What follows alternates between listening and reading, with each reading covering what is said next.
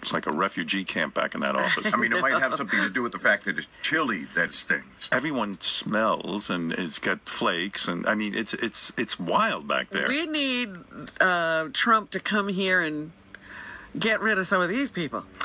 Yeah, I agree with Trump Send on them that. away. I agree with Trump. Not everyone belongs in this country. But it's some of the people who are right here legally. It's funny, I was listening to my pal Alex Jones. The guy sent me a clip. You know, that guy who came in here who I found tremendously entertaining. He was bashing me. He said I'm He a sent good... it to you. No, JD found it. Oh. He was, you know, he's got that voice, and he was saying, hey, Howard had me on his show, and it was great, and I met him, and he's a nice guy, but, you know, he did a terrible thing to Trump by saying he was worried about him, and Alex Jones makes up stuff about me. He was like, Howard said that he's secretly a liberal, and...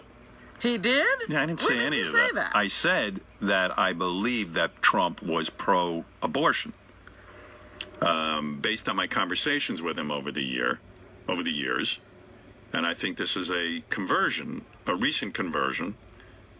And I also said, in my opinion, because he said Howard Stern says in his opinion that Donald Trump is bad. It's bad for his mental health to be the president. Yes, of course it's my opinion. Everything you said is true. It's my opinion. I think it's very hard for Trump, a guy who's used to being yesed in business and conducting a successful business, to have to sit there and go to places and be booed and openly challenged and ridiculed on Saturday Night Live. I think it's very difficult. And yes, it's my opinion. This isn't based on any conversation I had with him. It's based on my knowledge of who he is. And I know who he is. I know Donald. And I would imagine it is very difficult for him to take the ridicule. That's all. So I don't know. He was saying I was being slimy, and I'm slimy. I'm not slimy. Anyway, I was listening to those tapes last night. Here, I'll play it for you. I have nothing against Howard Stern. I've been on his show. He's a talented guy. He makes a lot of really good points. I've been on his network probably 15 times. And so I'm not here trying to have a beef with Howard Stern or a pissing contest because he's a giant talk show host, okay? I respect Howard Stern. But let me say, listening to what he's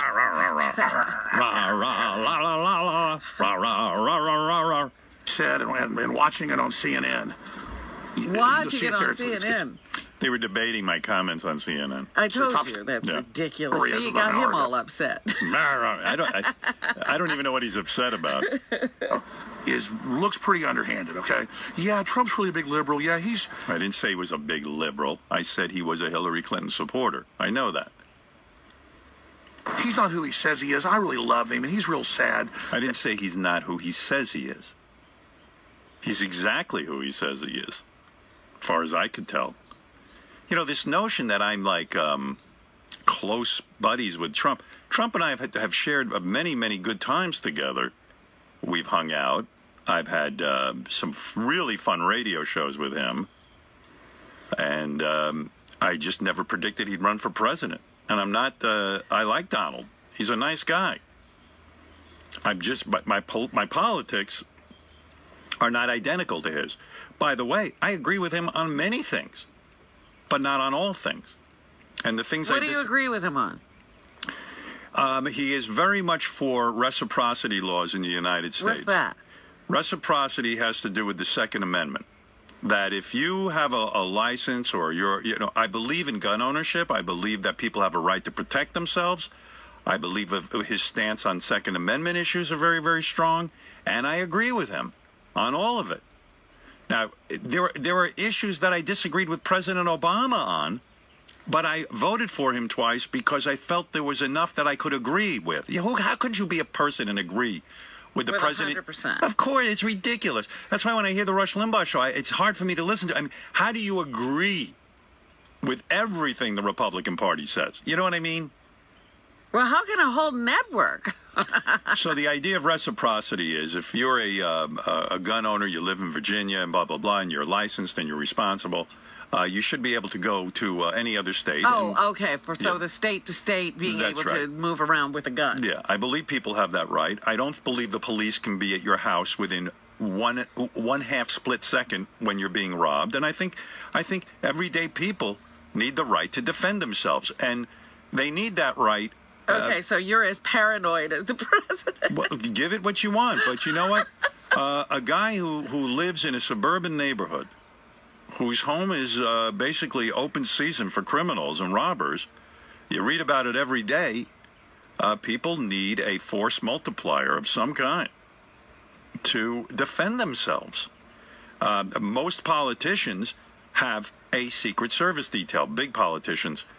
And with that Secret Service detail comes their peace of mind. They have somebody who protects them. I don't have Secret Service. I have peace of mind. Well, that's good. I mean, I believe you're like a sheep. You're a lamb. A sheep? A naive lamb. And that's A not a bad sheep? Yeah, you're a sheep. You're full of shit. No, you're just a sheep. Waiting to be attacked, and then you'll go, gee, Howard, I was please, attacked. What do I give me do? a break. You haven't been in that situation now. I've been in plenty of situations. Where you've been attacked? Sure. Really? I grew up in the same kind of neighborhood you did. Well, as a kid, yeah, that's true.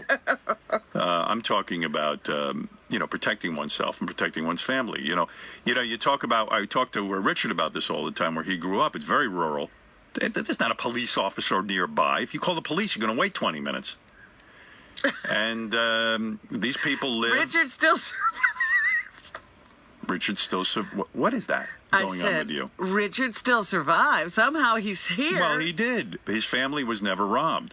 But listen, people have a right to defend themselves. Again, a lot of this stuff is going in with a howitzer when you only need a fly swatter. Whatever. So I disagree with you, I guess. But what I'm saying is about Trump. The notion. So Alex Jones went on to call me a liberal and a this and a that. I'm hardly a liberal. But I don't consider myself a conservative. I'm an independent. I voted for Republicans and I voted for Democrats. This notion that each side wants to take me on. The liberals call me a conservative and the conservatives call me liberal. I don't know why this happens with me, because they can't nail me down. I'm a true independent. Listen, I was for Nixon. I was for Gerald Ford. I was for Rudy Giuliani. I was for Pataki. These are people I was for. But I also voted for Obama. I was for Hillary Clinton. I evaluate the candidate and what they say and the nature of who they are, and whether or not I think they're really going to stick to their agenda. So all of this notion about Trump, I know Trump from our radio show.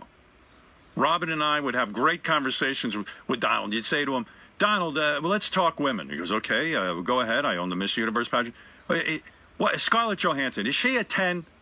And he'd go, honestly, she's a 6. I go, really?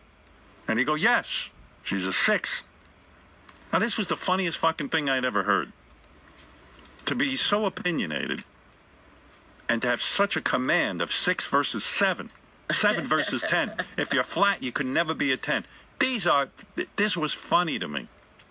Never expecting Donald to become president and that all these tapes would become something, to be examined like it's the Torah. It's comedy. I've had comedians who come on and say outrageous things. I know they're doing it with a wink. I've done it myself to entertain you in your car. I'll exaggerate a position or use a word I don't normally use because I know it's funnier than the other word, because I just want you to have a good time. So when they used these tapes against Trump, I was like, oh, it's, I get it, but I don't get it. You know what I mean? It was like, yeah, okay, he did say it, but there was a context. Everyone forgets George W. Bush ran the Sibian in the 80s. They never brought that up. Just to come in here, help the girls that undress. stayed secret. Yeah. Now, and believe me, there are plenty of things I've done that, I look back on and I'll cringe. But at the time, I thought it was funny. Different point in my life. You know what I mean? So, I don't hold people accountable for what they do on the Howard Stern radio show. And as far as Alex Jones goes, no, I'm not. Everything you're saying is just odd. That's not who. That's not any. Well, I think he's making making up an stuff. argument, and he's giving you his reasons for the argument. They just didn't happen to be what you said. Yeah, it's weird. Here, I'll play some more. That he won. But notice, Stern doesn't say Trump told him that. He said, this True. is how I feel. Yes. So it's a way of sounding like he's Trump's friend, but absolutely undermining the very bedrock of his credibility that he's a pretender, that he's phony. No, everything you're saying is true. I said I feel, based on the man I know, it is very difficult for Donald Trump to take criticism. Well, that's a definitive statement right there. Not, I feel he would have trouble with this. But Alex is right. These are based on my feelings. But there's nothing undermining about them. So again, I don't want to fight with Howard Stern. I've been invited on his show. I've been on it. I have a big effect. He has a huge show. I don't even care about going on CNN or MSNBC or almost no response on those. Stern, huge response. Okay, but it's just the facts are the facts. This is very underhanded. It's slimy, and I just don't know if he knows how this looks because it's a load of crap, and all the evidence shows the opposite. You're making it seem as if I said something negative. I said something positive. I said something that was based on my understanding of the man and my concern for the fact that I really think that this is my feeling. That a guy with that great a life, with the money and the wife and the kids and the this and the that and having all these wonderful things. And I said, what did the guy need this for? Now, that's just my opinion, just like you have opinions. There's nothing slimy or underhanded about it.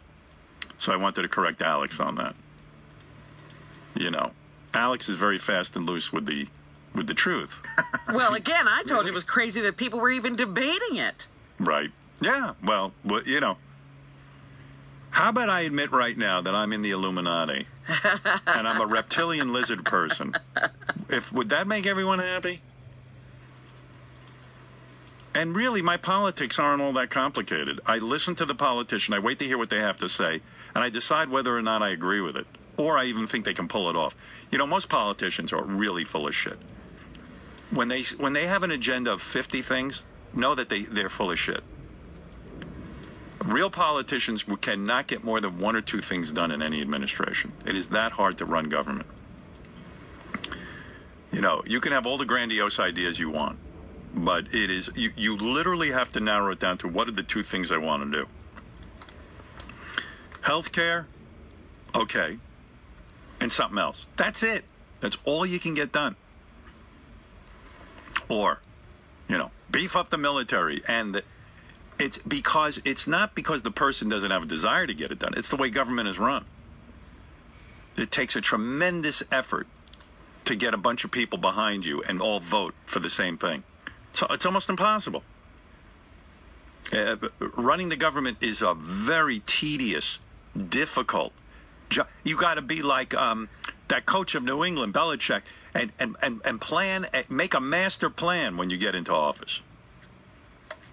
And hope to God that you can get 1 or 2 things done in your administration. Well, Belichick can get it done because he's a dictator. That's right. This is not a dictatorship. That's right. There you go. See, Robin understands me. No one else. Fred, possibly. Maybe.